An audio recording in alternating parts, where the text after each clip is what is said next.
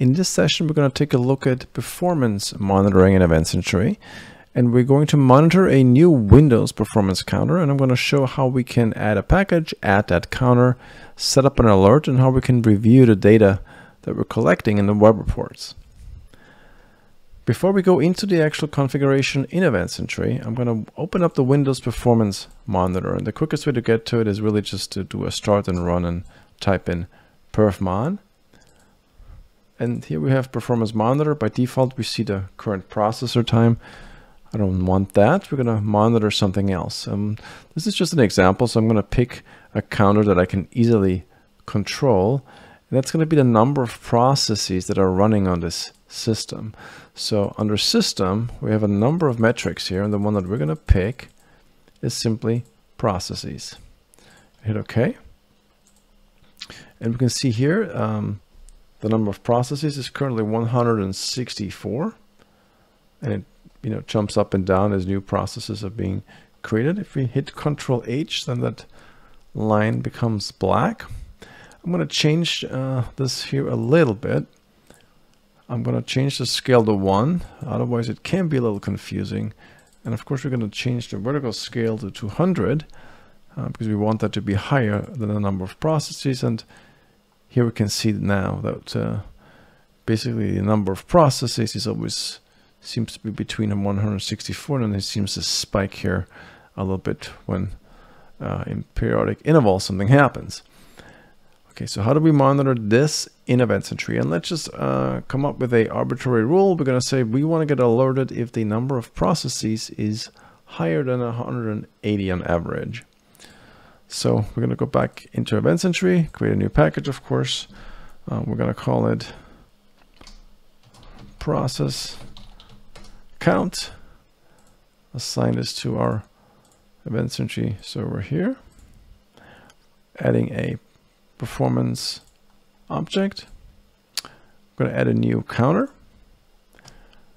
And we're going to pick here, click the browse button.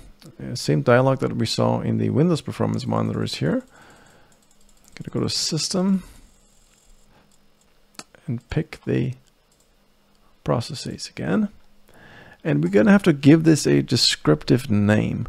So this is so that you can combine multiple or different types of counters into a single name that makes sense to you. You can call this the same as the Windows counter, but especially when you pick SNMP counters, for example, they don't really have a name. So in order to organize these performance counters in EventSentry, we're also providing a custom name. And I'm just going to call this System Processes Count. Again, you can call this anything you'd like. We're going to monitor this every second. And we're going to enable the alert, and we're going to say if it's more than 180 for 1 minute, that's when we want to get an alert. If we do get an email alert, we'll get a chart, sure.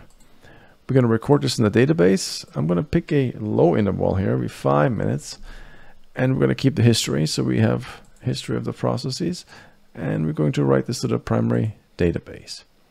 All right, so every second we're checking this counter, system processes, and if the number is higher than 180 for 1 minute, that means the average number of processes has to be higher than 180 for 1 minute. Then we want to get an alert. As always, deploying the configuration, and we're going to wait for the agent to pick up that updated configuration with the event 1035.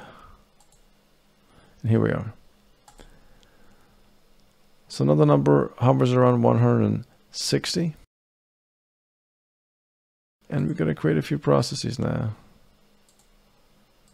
to get that number up. This is a remnant from a different screencast here. Now if we go up to our performance monitor, we can see how the number of processes is going up here. Let's take a look at EventSentry under the alerts here. Nothing really yet. All right, we'll keep launching a few more these processes so we can get to just above 180 here. definitely above 180. We can now go back into the management console. We're gonna have to wait a little bit. Again, it's looking at the value every second, but it's requiring the average to be higher than 180 for 1 minute. So this usually takes about 1 minute before the alert gets triggered. So we're hovering at around 187 here. And here is the alert. So it's telling us that the average is just 181 now. So we just tripped the limit here. The maximum was 200. So at some point the value of 200 was observed. And now we're going to close all these instances.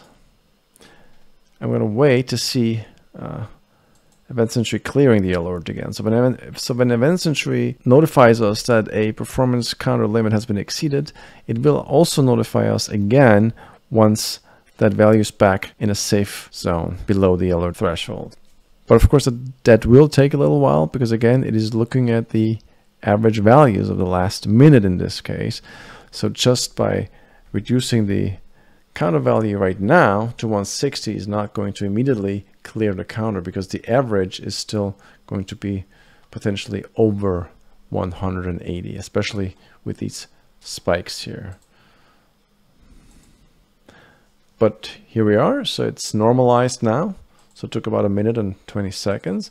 Now it basically tells, okay, the performance counter on host EventSentry is back below the threshold of 180, and in here we have the actual values. So that's really how easy it was to set this up. I already have this pre-populated here, so if I take a look here, I can also view the values here in the database. And the interval was 5 minutes, so we can see that here. We're getting a value every 5 minutes of these counters. So now we have this information being written to the database, and we have alerts being generated in the event log. If we wanted to now get an alert when this counter goes up, then we'd have to set up a event log package that looks for this information. Now, if we already have a filter in place that forwards warnings, then that would be covered, that would catch that alert here as well. But if we don't, well, then we have to create a new package and look for these two events. So let's create a new package here, and we'll call it process count alerts. I'm going to collapse these here. I'm going to assign this again to the local computer. And since we have these events here, I'm going to take advantage of that. I'm going to say add include filter. I'm going to pick the package that I just created, process counts alert. And I'm going to call this filter too many processes. Again, you can give this filter any name you'd like. We're going to send it to the desktop, and we're going to customize this a little bit more. So of course, this is the default information, the performance monitoring and the event ID, but we want to only trigger this alert if we're actually looking at this very specific counter that we created. So if we look at 12.104, it shows us the name here, process count, system processes count. That's the descriptive name that we gave it. So that's the package name, and then the name of the counter. And we're going to filter it based on that. I'm going to use the insertion string match. The string we're looking for is string number 5 within the first quotes. So 5 here. Here's the name. And we're going to actually cover the other event as well. So if we look here, the 12.154, let's just say we want to get alerted an email from that as well. That's going to be an informational event, so we have to check this box. Here we're going to add a comma so we can specify multiple event IDs. And now we're going to just make sure that when we have the 12.154 event, that it has the same number and does not. So here the performance counter is actually, name is actually logged under insertion string number 4. Well, we can change this very easily. We're going to simply Copy this into the clipboard again, and we're going to say, okay, well, if this name matches either number 4 or 5, and that's perfectly acceptable, then it's going to send this to the desktop. You could also set up 2 filters, of course. Too many processes, or process alert and process cleared, and then look for these specific insertion strings. Or we could also simply go in here and say wildcard match, put in an asterisk, put this in here, and that would be another way to match this. So there are multiple ways we can configure this. I set it up this way, but that's probably a lot more work than we really need. So I'm going to simplify this here. Just like I said, I'm going to say wildcard match and use this, but I wanted to illustrate how we can use these insertion strings. I'm going to deploy this.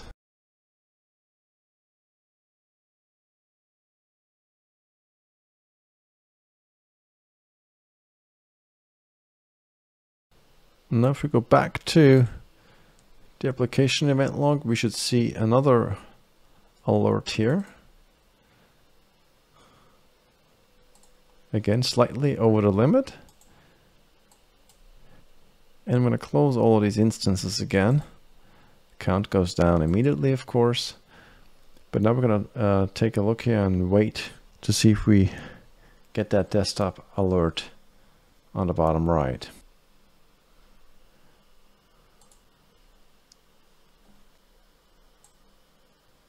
There we go. The alert is here. It says the performance counter so-and-so is back below the limit of 180. So that filter that we created worked just fine. And we can see the alert here as well. You may have noticed that every time we start calculator, we also get a little desktop alert at the bottom right.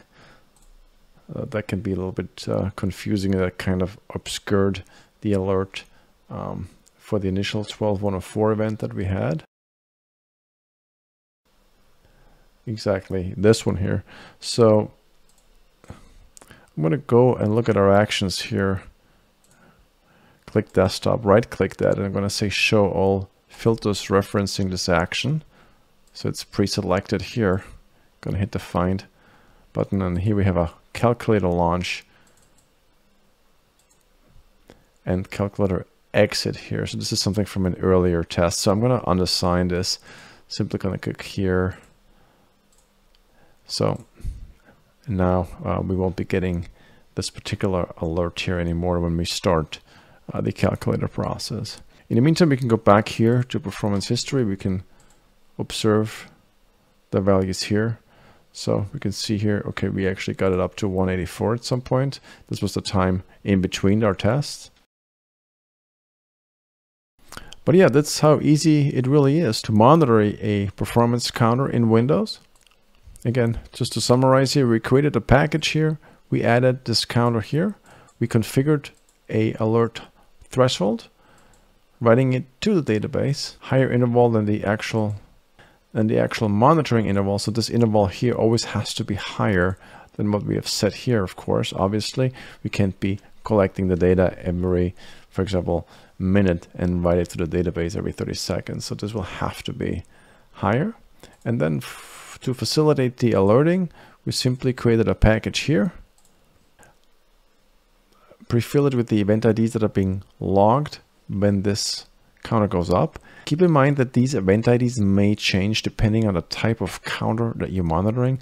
If you are monitoring a counter that has instances, so that, for example, would be something like a process, right? So if we go look at process here and we pick, for example, the processor time, we'll notice that there are instances available here. So when we are monitoring instances, then EventSentry will log a different event ID here. But in any case, we simply created a filter, specified the action, and that's how easy it is to get alerts emailed or sent to the desktop, for example, when your performance counter exceeds a threshold.